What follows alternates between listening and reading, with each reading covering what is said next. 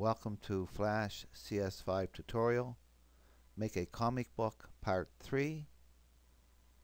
I have the part 2 on my monitor now, locking all layers, and I'm going to make the stage around 50% so I can see the whole thing. Coming down to the bottom, the very bottom, I'm going to insert a new layer and call it page 1. P-A-G-E, page 1, and I'm going to make sure that's on the very bottom. It's the only layer that's unlocked. I'm going to select it. I'm going to hide all the layers so I can see what I'm doing here with this frame 1 of page 1 layer, and I'm going to pick up a color other than white. Draw a rectangle. Use my selection tool and highlight it. Open the properties panel and make sure this link is unlocked. The width of our stage is 300 and the height is 450. Open the alignment panel. Make sure align the stage is on. Horizontally center it, vertically center it, and there's my page 1. I can bring everything back now so I can see it. Locking all my layers. Pulling this down. I'm going to go up to 45 and I'm going to select all them layers like that. Right click. Insert a keyframe. So that brings everything up to frame 45. And this page 1, I'm going to click on that first frame and just drag it in so there's nothing here on that frame. Open my actions panel.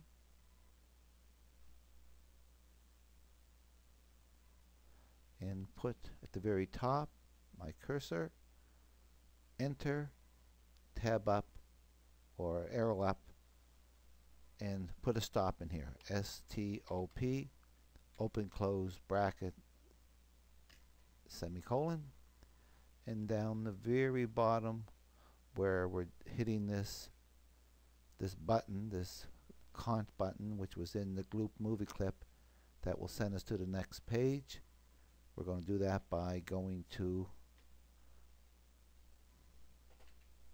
I'm just going to comment this out, backslash, and here I'm going to have GOTO, all small, capital A-N-D, capital P-L-A-Y, open bracket, 2, close bracket, semicolon. So what that's going to do is it's going to sit here until we press that button, and once you press that button it's going to jump into frame 2. With all the layers locked, select this comic layer, insert a layer, call it mask, M-A-S-K. Insert another layer, call it white, W-H-I-T-E. Okay. Unlock the mask layer, select frame 1, and let's just move this up as high as we can get it out of the way, get that centered.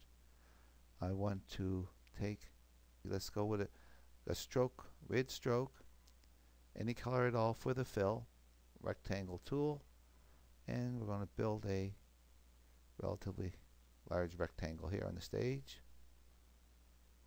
Let's click this button right here so we just see that button right here, so I can just see the outline of this mask.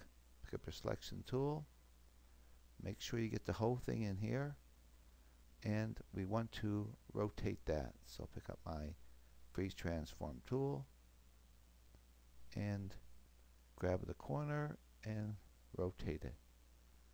Rotate it like about that much. While it's selected, use my arrow keys. I'm bringing it over here just so that these two corners touch the edges of that.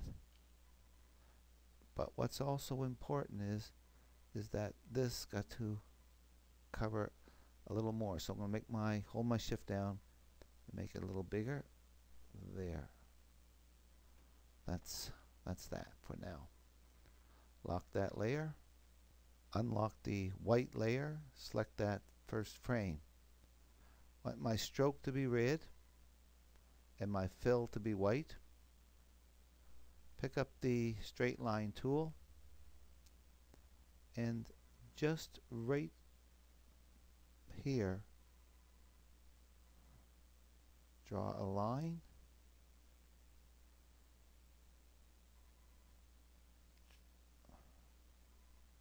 Get back on that there, draw a line to there, and get back on that and take a line up to there. And if they're all touching, then we should be able to fill that with the bucket. Okay, I'm going to go down to 25% here for a minute. I think this has to be a little bit longer, so I'm picking my selection tool. I'm just going to pull that and make it a little bit longer. There. Unlock the mask layer. So now I have two layers unlocked. I have the mask layer unlocked and the white layer unlocked. Selection tool. And I'm going to make sure I have both of them completely selected. Going to go up here. These two frames. Right click. Convert to keyframes. So now they're keyframes. And using my arrow keys, I'm going to take that over. I'm taking it over until this corner is right here. There. And you see this? This is a slight problem. This should be still touching that. So let's go back to frame 1 for a minute. And we got to make this mask layer a little bit bigger. So lock the white layer. Select that first frame. Free transform tool. Hold my shift down. Make this just a little bigger. And you see I got to tab it down so this corner here is back where it should be. And I got to bring it over. About there's good. I got to also now move my white so it's back about here. Good. Unlock them both again. Go up to frame 45. Select those two layers. I have everything selected. And this now can tab over just a little more. I'm saying tab with my arrow keys. And let's see, I'm still low here. Oh, select these two frames and drag them in here. That's better. Now, using my arrow keys, bring that over. And I'm bringing it over till this reaches right here. Oops. There. Pull this down. Lock all the layers for a minute. Double click on this mask layer. Go down here, call it a mask. Okay. Gets a little mask thing in here. Right click, drag that over. Right click, drag that over.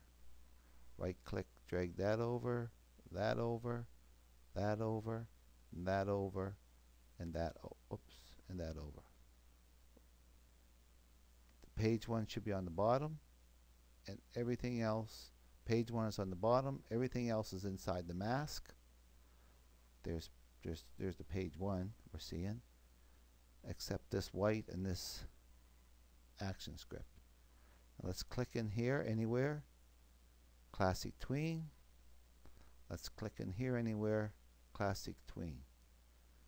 And what's going to happen is this is going to come across like that till it comes to there.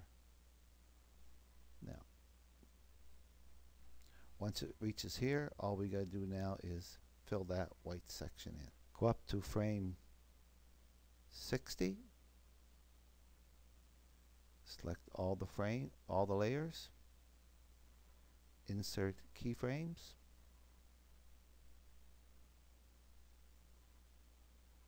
unlock the mask layer, unlock the white layer, make sure the mask is hidden like this. See that? Make sure that mask is hidden. And select both of these frames and rotate it. Rotate it. Rotate it. Rotate it.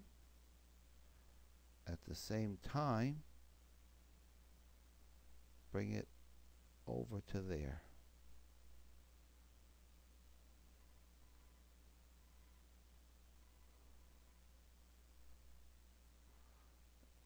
Make that a classic tween, that a classic tween.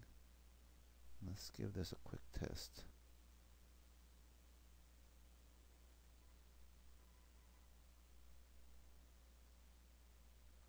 When I click this, the page should turn. We got a little bit of this one here being slightly ahead. The white one is slightly ahead, see that? So I'm locking the mask layer and just using my arrow keys, bringing that white one back a little bit like that. Let's test that again.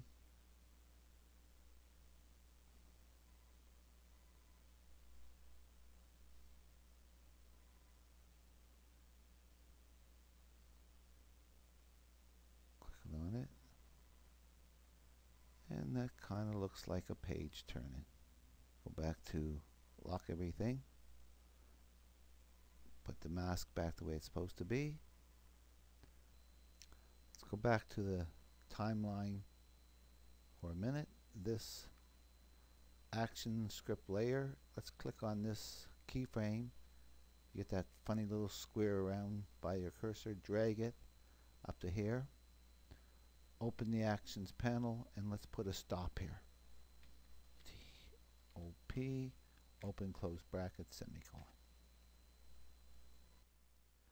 I did a couple of things to make it look a little neater.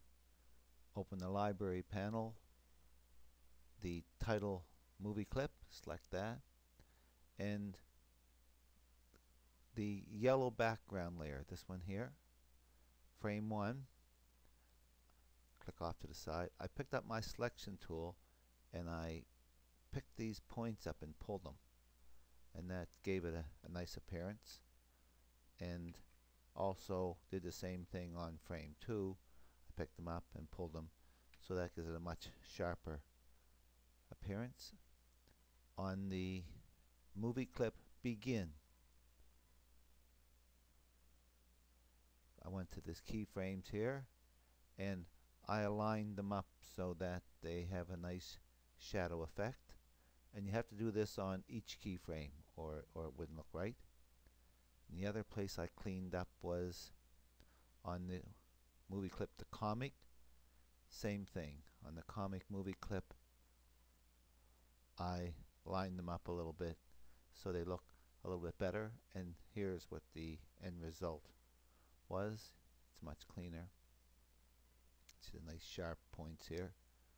And look at that. That's nice. That's nice. I'm happy with that. I think that's enough for this tutorial. The next time we'll put something on this page and start to work with that.